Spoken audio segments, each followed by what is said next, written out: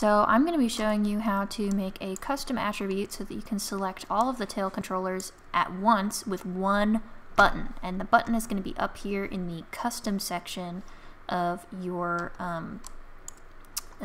Maya screen thing. Okay, so what you're going to want to do is you're going to open this little thing down here, which is the Melscript editor, and you're going to go hit this, what is it, this button, I think? Yeah.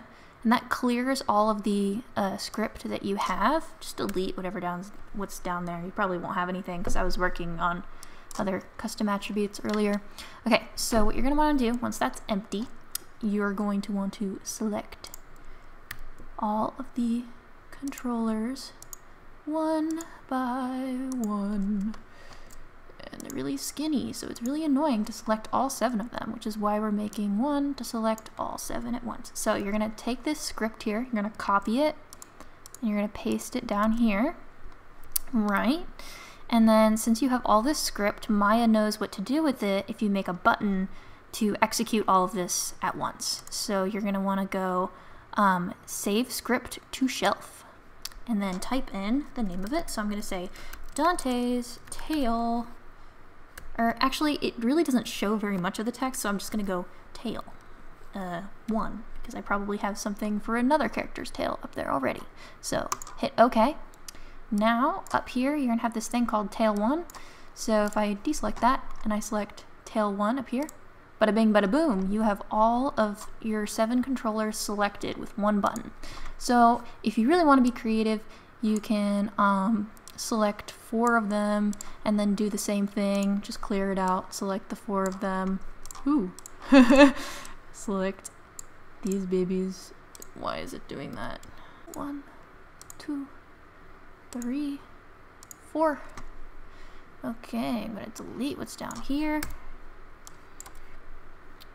and I'm gonna copy, paste, file, save script to shelf, tail 2.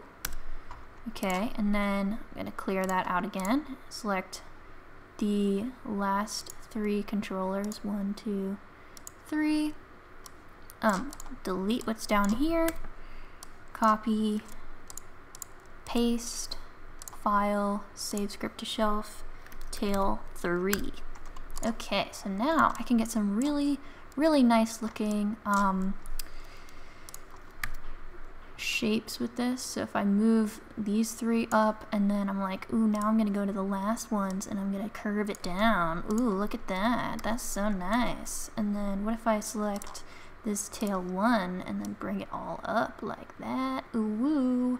So that is just how you would do that. So if you have a rig with like 11 controls on the tail, you can make it easier on yourself by making buttons that select multiple controllers, because it's always nice to have as many controllers as possible so that you can do lots of fun stuff with it. Like there are rigs that have like 200 controllers on them, so having 11 tail controllers or 7 tail controllers isn't really that bad.